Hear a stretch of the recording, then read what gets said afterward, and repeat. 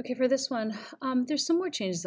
I want to see whether I can't bring any more detail out for my nose in here, number one, and my mouth. I actually have to also fix my eyes. I'll do that in a layer mask and make those white.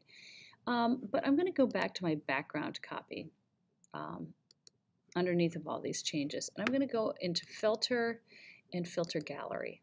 So I've got all these filters in here. Now there's all kinds of stuff that you can do in here. Each one does something a little bit different. And this will apply, like if I did this, it would apply to my image. So I'm going to be very careful about what I do. The stamp tool works really well to bring out details like this. So I'm missing a little bit of my jawline in here in my original picture that I'm working on, and some of my mouth. If I were to just hit OK, and by the way, I can change this a little bit. I can bring in, much more or less. So it sort of creates a stamp out of the background. So I'm going to be careful what I do with it. If I hit OK, see what it does to my picture, and I don't really want that. But I think I do want it to apply to part of my picture, and I also don't want it to be in red, so I want to make sure that the stamp color that I'm using, you want it to set it to like black and white up here. So what I'm going to do is I'm going to go in here and I'm going to use my lasso tool.